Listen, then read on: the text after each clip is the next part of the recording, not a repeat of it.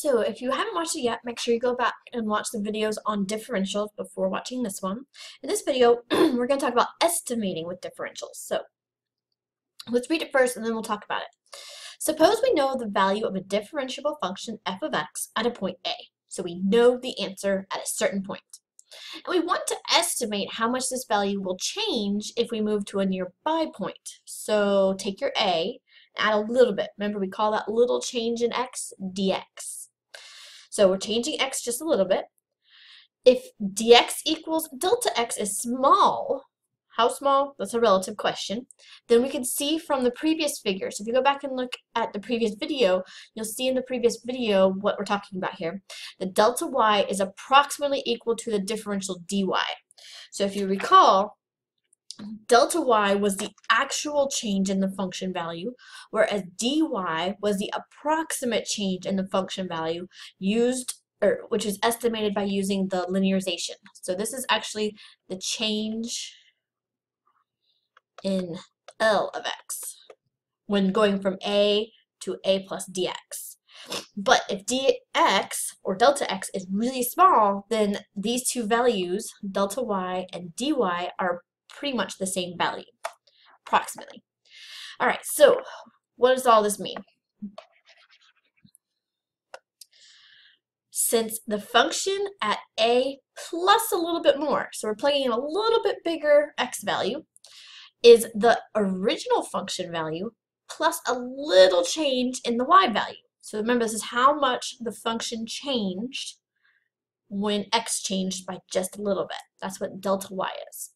So because delta y and dy are approximately the same when dx is very small, we can replace the delta y with dy. So now we can use differentials to approximate how much change there is when we go from a to a plus dx as our x value. So when dx equals delta x, I already said that. Thus the approximation delta y and dy can be used to estimate this change when f of a is known, dx is small, and dy is defined to be the derivative of the function at a, where you started, times your dx. Okay, so let me show you an example to help bring all this together. So here you can see in the picture we have a circle. The circle has a radius of 10 to start out with. Now it's a little hard to see because it's a very small change, but notice how there's a second blue line. So we've taken our radius and gone out just a little bit. Being exactly 0.1 meters. So we have a circle of radius 10 meters, and then we increase that to a circle of 10.1 meters. What's the change though? The change is 0.1. And remember, these are the radius dimensions. So from 10 to 10.1, the change in r, the differential dr, is the difference between them, how much you've increased or decreased by. So in this case, we've increased by 0.1 meters. So that's the dr they're talking about here. So your change in your radius. So we're given the change in the radius. The question is, how much impact does that have on the area? So if you look at your circle, you can obviously see that your area has also changed because you're dealing with a bigger circle. How much has that changed? So we're going to use dA to estimate. This is not giving us the exact value. This is an estimate to estimate the increase in the circle's area A. So how do we do that? Well, first of all, what's the area of a circle? Hopefully you remember that's pi r squared. Now we're going to find the differential because this relates A, what we're looking for, dA, to r, what we know about. We now need the differential relationship. So take the derivative of both sides. So dA, the differential of A, equals, all right, so pi is a constant, he chills out. The derivative of r squared, well, that's going to be 2 comes down, so 2 pi times your r, and then you have to multiply by dr, the differential of r. So remember, this is what we did in the last video, is finding the differential. To find dA, to approximate dA, how much the circle's increased by, we need to plug in our information. So remember, r is your initial radius that we're interested in, where we started. So we started at 10 meters. And then dr is how much we've changed by. So we've changed by 0.1 meters. If we plug in these two values, we'll find out approximately how much our area has changed by. So 2 pi times 10 times 0.1. equals 2 pi. And remember, our units are meters, and this is the change in area, so this is an area. This is how much additional area we've increased by. So you can think of it as the area between the two circles, approximately. Now, that's approximately how much it's increased by.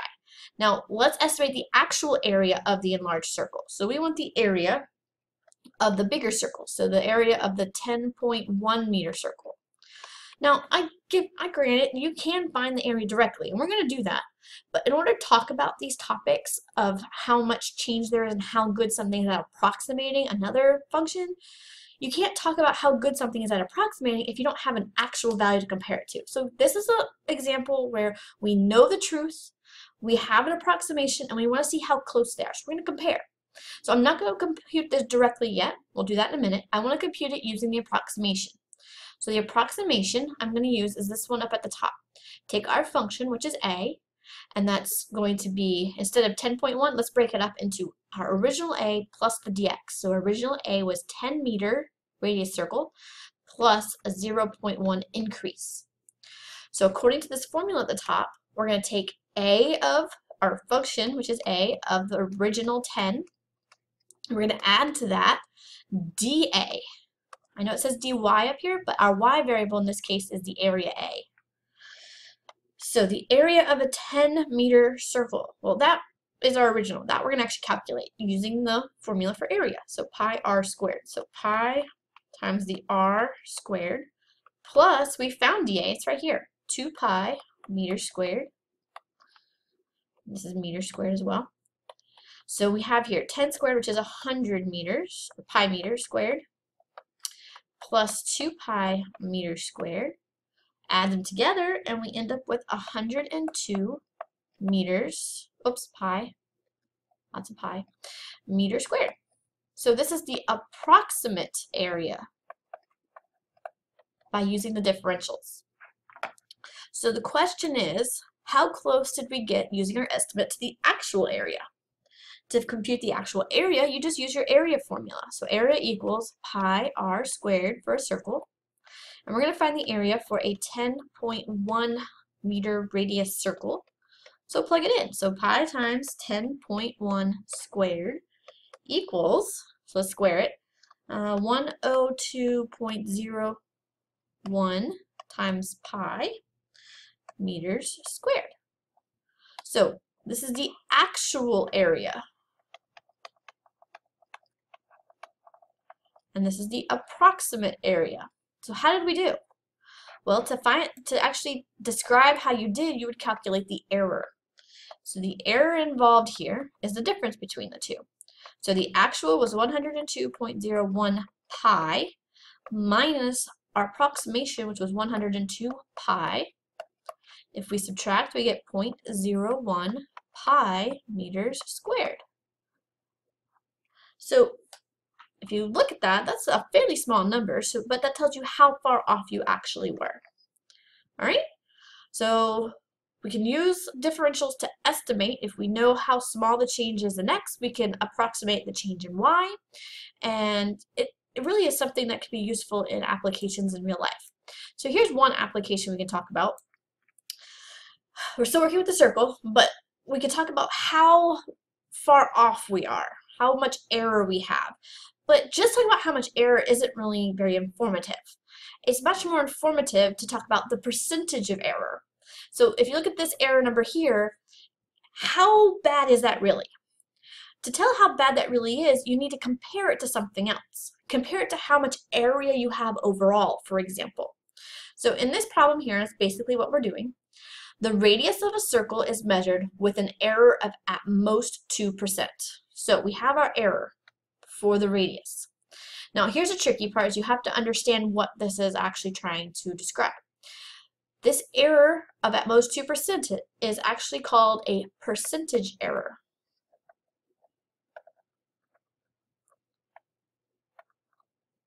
Now it's over here in this box that's called a percentage change. Same concept, but the change is an error. It's how far off you are. So percentage error you should think of as being how far off. So we use the differential to describe how much change there is between the original and the actual and what we've ended up with. So think of dr as being how much error there is, how off you are. And we compare that, how much error there is, to the actual value of the r. So the error in the radius divided by the actual radius. If your error is a very small number in comparison to the radius, then you're doing pretty good. But if your error and your radius are close to each other, that's not a very good description or a very good error. For example, if I say I have 1 inch of error versus 1,000 inches radius, if that's the case, that's not too bad. That's a really small proportion. However, if I have 1 inch of error compared to 5-inch radius, well, that's not so good. So the comparison of the two, the proportion between the error and the actual radius, is what we really want to be able to talk about. So to turn this into a percentage, we simply multiply by 100, and that gives us our percent error. So in this case, it says our percent error is 2%, and then dr over r times 100%. Now notice the formula is in terms of times 100, so it's as a percentage, so you got to be careful with that. If you want to change it to a decimal, you can, but the way the formula is written is it has the times 100, so it's the percent value equals dr over r times 100. So with this formula, we can actually rewrite this to find out how the relationship between r and dr is. So let's solve for one of the variables. I'm actually going to choose to solve for dr. So let's leave dr where he is, and we're going to move everybody else around. So we're going to divide by 100. Basically, I'm getting rid of the percentage, so 0.02. If you change 2% to a decimal, you get that value, equals dr over r. And then you can multiply by r. 0.02 r equals dr. So this is saying that the error in the radius is equal to 0.02 times our actual radius value, okay? And that's the most it would be. Now, that's just the first sentence. That's just analyzing what they've given us. The question says, what is the maximum corresponding percentage error? So we're going back to my red equation, percentage error, in computing the circle's area. So we're not interested in r now, we're interested in the area. So let's bring that formula down, but write it in terms of area. Percentage error equals. So same thing, it's how much error is in the area, so the change in area between the actual and what your value is. The difference is the change in area. Proportionate to the area itself, the actual area, times 100%. Okay, now we want to find this value. The problem is, have they given us this information? No. They haven't given us dA and they haven't given us A. However, we do know some information about the area of a circle. What do we know? We know that the area of a circle is pi r squared. If we know the formula for area, we can also find the formula for the differential of area, which we already found earlier, by the way. So the differential, just take the derivative, 2 pi r times the differential dr. Okay, so the differential of A is the derivative times dr. If we take this information and plug it into our percentage error, we'll have a percentage error calculating the percentage error of area, but it'll be in terms of r values, which we know some information about the r values, so let's give that a shot and see what it tells us. So let's replace dA. So dA was what we just found, 2 pi r dr, and A, we already know, is pi r squared. Don't forget your times 100. And we can reduce this. The pi's can cancel. We can cancel an r from the top and 1 r from the bottom. So we end up with 2 times dr over r times 100%. Well, that's interesting. So now the percentage error of area is given to us as a function of r. But we know something about r. What do we know? We know the relationship between r and dr. So let's bring that in and plug that into our formula. So we have it solved for dr, so I'm going to put it on top. So dr gets replaced with what we already found, what we were given, divided by the r on the bottom still. Okay, so we can multiply the 2 times the 0.02. So we end up with 0.04, and the r's cancel out. Don't forget your times 100. So if we multiply 0.04 times 100, we end up with 4%.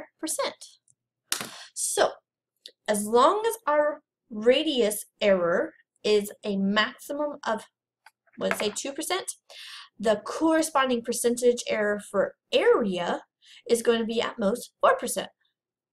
That's not a bad percentage, but how do you use this depends on your application.